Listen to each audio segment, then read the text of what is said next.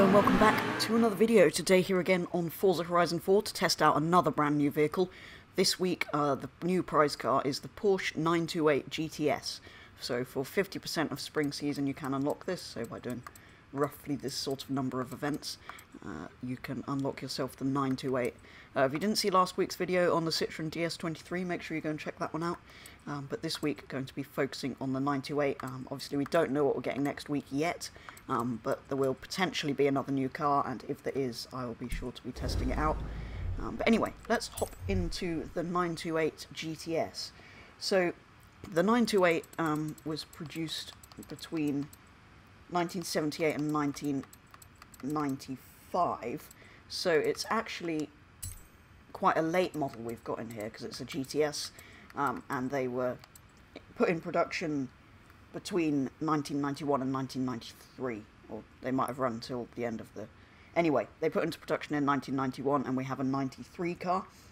So obviously it's a front-engined V8 GT car, the biggest engine being a 5.4, which is what we've got in this car. So yeah, let's hop straight into it. 345 horsepower, 3,500 pounds, get into the car. So yes, the 928 was originally intended to replace the Porsche 911, so it was a big V8 GT car, so you can imagine Porsche 911 customers... Doesn't sound too bad actually, that V8. Porsche 911 customers weren't too keen to buy it. It was quite sort of modern for its time, and quite a sudden move for Porsche, obviously, who were mostly making rear-engine cars. And because Porsche 911 enthusiasts are weird species who like rear-engined beetles, it didn't sell very well. It didn't really catch on at all. Hence why the 911 is still made today, because this was supposed to replace it. They were trying to move away. A lot of people say that, don't they? Why are Porsche insistent on putting the engine in the wrong place? Well, because they tried not putting it in the wrong place and nobody bought it. Anyway, yeah, it was quite expensive as well. It was quite substantially more than the outgoing 911, so that might have something to do with it as well. But yeah, it was quite modern for its time, and obviously didn't sell too well. So like in here, those pop-up lights look a bit ridiculous, I have to say. The interior's quite boring. But yeah, here it is. Let's just check what class this is. 698, right at the top of B class, so maybe we'll build it to the top of A, I don't know. Ignore that unable to join session thing, that's been permanently there for about a week and a half. Thank you very much, Forza, please fix your servers. Yeah. Ooh, it does nice slides. So yeah, although I say it's a new car, it has actually been in Horizon 3 and Motorsport 7. And it's been spotted in this game's files, I believe, well, a long time ago, let's say. So it's been in the game for ages, but they've only just released it to us, and obviously they had the model for it as in Horizon 3 and Motorsport 7, so quite why we're only getting it now, I don't know. It should just be in the base game. But I say that about a lot of these cars that are added, that have been in previous titles. They should just be here already. But yeah, quite an interesting car. Shame it didn't really catch on and replace the 911. That's Porsche trying to move forward, but customers said no. Anyway, that Porsche writing in the red bit's a bit weird, because that's not a light, that's just like a red... Seemed to be a trend for doing that. But yeah. This must have looked quite modern actually when it... Well, that's part of why it didn't sell, but 1978, it kind of... I know this model's a 90s one, but I don't think the base model looks that 70s, 80s maybe. Anyway, it's got a rumbly V8, it's quite quick, it's top of B class. Time to go to the festival and see what upgrades and customization are available. Okay, so upgrade shop. It looks slightly green in here for some reason, which is a bit weird. Maybe it is slightly green.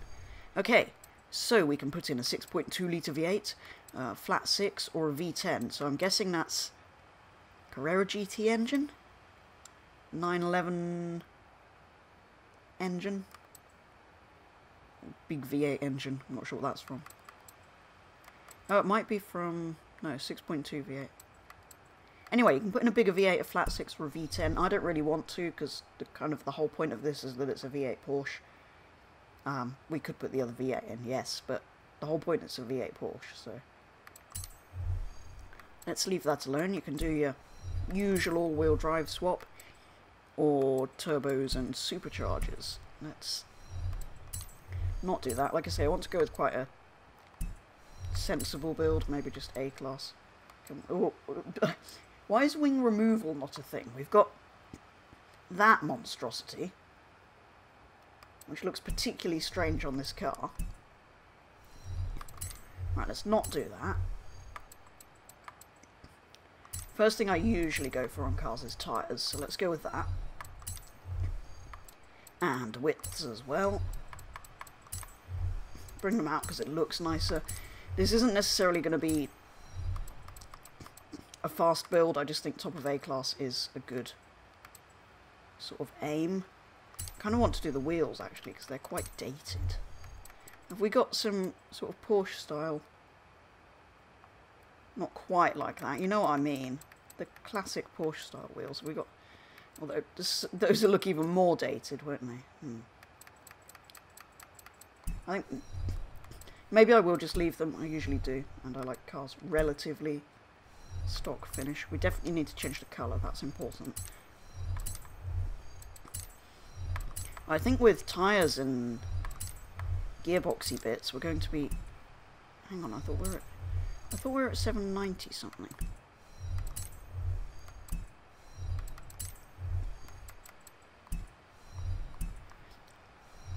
I think I'm missing numbers, right. Yeah, let's try get it. Race.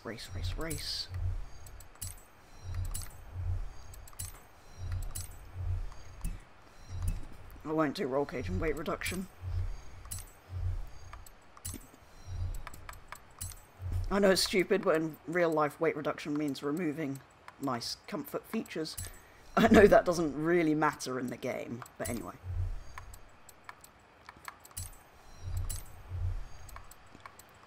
I'm kind of throwing these parts on quite randomly. I don't think we'll get away with those. No.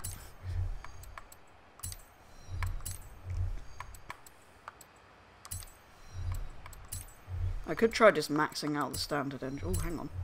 I'll get away with that. And that. Yeah, I could just try maxing out the standard engine, but I haven't built anything to a class in one of these first tests of one of these new vehicles for quite a long time, so I kind of feel like that's a nice change. Right. Very quick A-class upgrades. Let's see what beautiful designs the wonderful Forza community have come up with. This is always a slight worry. Some quite nice Golf ones. There's the sort of classic Porsche writing, or we've got some racing cars. Of course somebody's made the new racing livery. I'm not seeing anything exciting. Right, let's see if we've actually got any... Have we got any paint groups? No, we've literally just got manufacturer colours. It's not the worst colour in the world, but it's a sort of muddy green. We've got a sort of brighter green. See that on a lot of Golfs and things, don't you? Okay, we've got yellow, we've got orangey brown colour. It is quite a brown orange. We've got red, we've got quite a nice blue. Well, I think I'm going to go with that. Please say I've not got the design catalogue full. I've had that problem quite a lot recently. I think it's saved. Right. Let's see what it's like.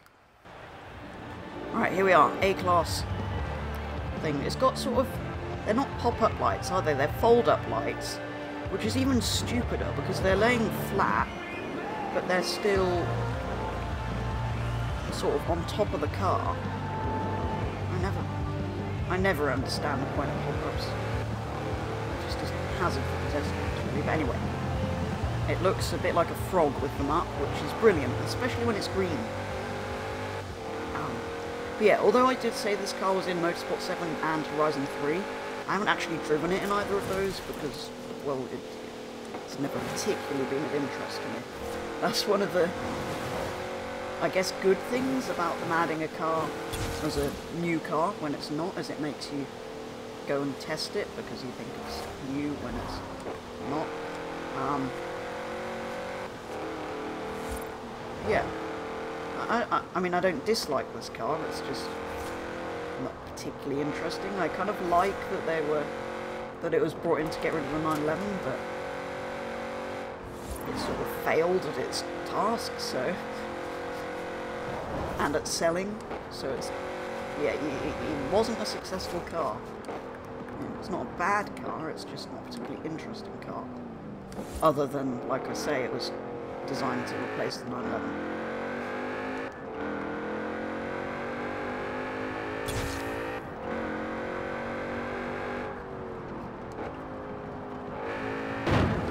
Hello, Mini. Goodbye, Mini.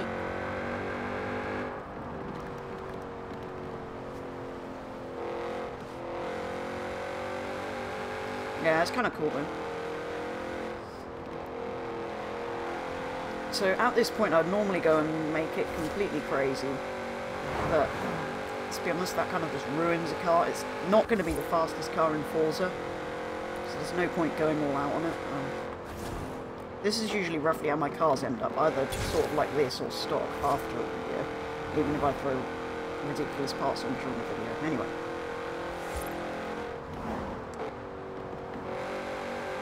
It's an interesting thing, it's something a bit different. But yeah, like I say, it's been in previous games, so it should really have been here from launch, especially as it's been in the game files for a long time. Yeah, what else can I really say about it? It's a Porsche that's not like a traditional Porsche, and failed to sell.